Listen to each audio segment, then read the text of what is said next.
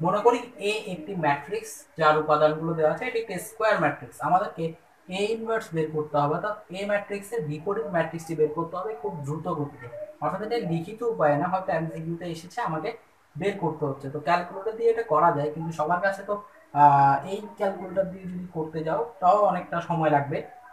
আসলে আমি আগে প্রথমে দেখাই কিভাবে ক্যালকুলেটর দিয়ে করতে হয়, তারপর দেখাবো যদি ক্যালকুলেটর না থাকে তখন কি করতে হবে।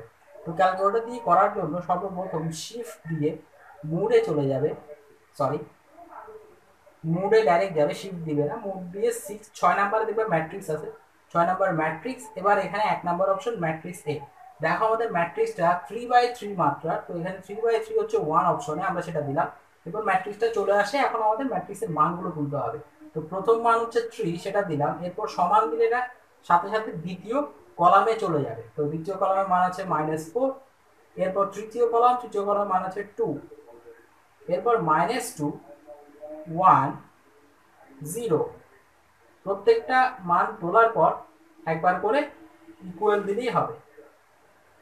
শেষেরটা 1, আমি দিলাম 1। এরপর আমাকে আর কোনো কিছু করতে হবে না সেভ টেভ করার জন্য, আমি সরাসরি এটাতে চলে যাব। এরপর শিফট দিয়ে 4 চলে আসলাম ম্যাট্রিক্সে। দেখো আমি যে ম্যাট্রিক্সটা সেভ করেছিলাম সেটা এ নামে সেভ করেছিলাম, সেটা আছে কোথায়, 3 নাম্বারে। আমি দিলাম 3। এরপর মনে রাখবে তোমাদের এখানে একটা ইনভার্স বাটন থাকে, আমার ক্যালকুলেটর অনেক পুরোনো বলে ইনভার্স বাটনটা দেখাচ্ছে না, এটা আছে এখানে। ক্যালকুলেটরে একটা ইনভার্স বাটন থাকে, অর্থাৎ পাওয়ার -1 বাটন থাকে, সেটা দিতে হবে। এটা না দিয়ে তুমি যদি টু দি পাওয়ার দিয়ে -1 দাও তাহলে কিন্তু হবে না, ঠিক আছে? তোমাকে ইনভার্স বাটনটাই দিতে হবে। ইনভার্স বাটনটা দিয়ে ক্লিক করো, সাথে সাথে আমার বিপরীত ম্যাট্রিক্স চলে আসছে, ঠিক আছে? তো এখান থেকে মানগুলো দেখাচ্ছে 1, তারপরটা 2, -2, 2, 5, -4, 3, 7, -5। এই অঙ্কটা আমি নিয়েছি অক্ষরপত্র বই থেকে। আমি উত্তরটা একটু চেক করি।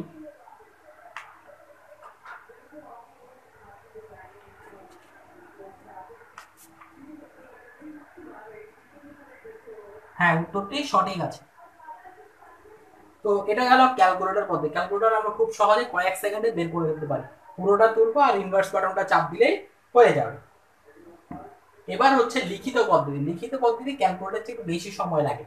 তো লিখিত পদ্ধতি যদি করতে যাই, প্রথমে দেখো এটা হচ্ছে আমার 1 নম্বর উপাদান, এই 1 নম্বর উপাদানের সাপেক্ষে এই 1 নম্বর উপাদান যখন নিব এটা বাদ, সাপেক্ষে আমি অনুরাশি বের করবো। স্বাভাবিকভাবে এটা বাদ, অনুরাশি কি হবে, 1 × 1 মানে 1, -1 × 0 0। তাহলে এখানে থাকছে 1 - 0 = 1। এরপর প্রথম রো দ্বিতীয় কলামের প্রথম উপাদান, ঠিক আছে? প্রথম রোতে দ্বিতীয় উপাদান -4, -4 এর সাপেক্ষে অনুরাশি বের করলে এটা বাদ, থাকে -2 0 1 -1। তাহলে -2 × 1 -2, -1 × 0 -2। তাহলে আমার কাছে রেজাল্ট আলটিমেট থাকে -2। তো -2 কে আমি আরেকবার মাইনাস দিয়ে গুণ করে এখানে 2 লিখবো, অথবা শুরুতে আমরা -2 রাখি। আচ্ছা, যা হচ্ছে তাই রাখি শুরুতে। তারপর হচ্ছে 2। খেয়াল করো আমি কিন্তু নিয়েছি এই উপাদানের সাপেক্ষে, বসিয়েছি এখানে, অর্থাৎ রো এর সাপেক্ষে নিচ্ছি কিন্তু মান বসাচ্ছি কলামে। তারপর দেখো প্রথম রোর শেষ উপাদান 2, এটার সাপেক্ষে নিলে এটা বাদ, তাহলে -2 × -1 মানে 2, -1 × -1 × 1 মানে -1। তো 2 থেকে -1 মানে +1 হয়ে যায়, তাহলে এটা হয়ে যাবে 3। এবার এই উপাদানটা দেখো প্রথম রো এর সাপেক্ষে যতগুলো অনুরাশি পেয়েছি আমি বসিয়েছি প্রথম কলামে। এবার হচ্ছে দ্বিতীয় রো এর প্রথম উপাদান -2, এর সাপেক্ষে নিলে এটা আর এটা বাদ, -4 × 1 -4, -2 -1 × 2 -2, -4 -2, তাহলে মানে হয়ে যাচ্ছে -2, ঠিক আছে?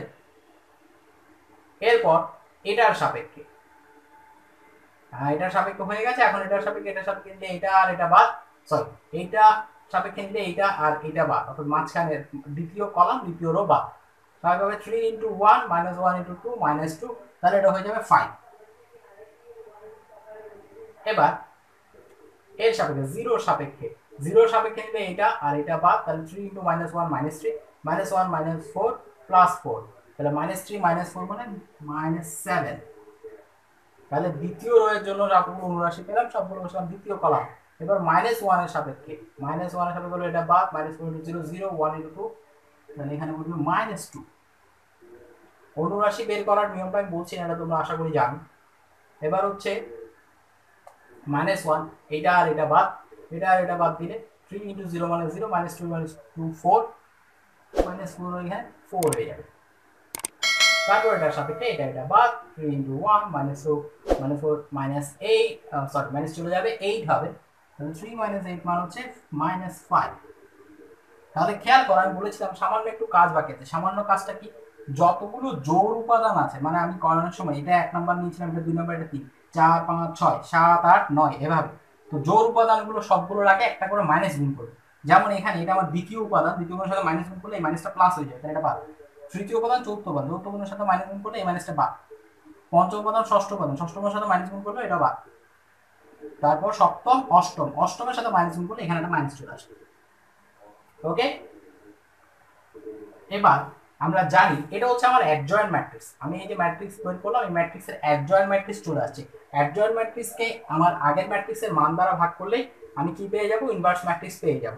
তো আগের মানটা বের করার জন্য খুব বেশি কাজ করতে হবে না, তোমাকে যেটা করতে হবে এর রো এর সাথে এই কলামটা গুণ করতে হবে। তাহলে 3 একে 3 মাইনাস 4 ইন্টু 2 মাইনাস 8, 2 ইন্টু 3 6, তো যত আসে 3 মাইনাস 8 মানে মাইনাস 5, মাইনাস 6 গেলে 1, তাহলে স্বাভাবিকভাবে এটা 1, 1 বাই 1 মানে কিছু নেই, এটাই আমার ইনভার্স ম্যাট্রিক্স। তাহলে এই হচ্ছে উপায়, একটা হচ্ছে ক্যালকুলেটর পদ্ধতি, একটা হচ্ছে লিখিত পদ্ধতি।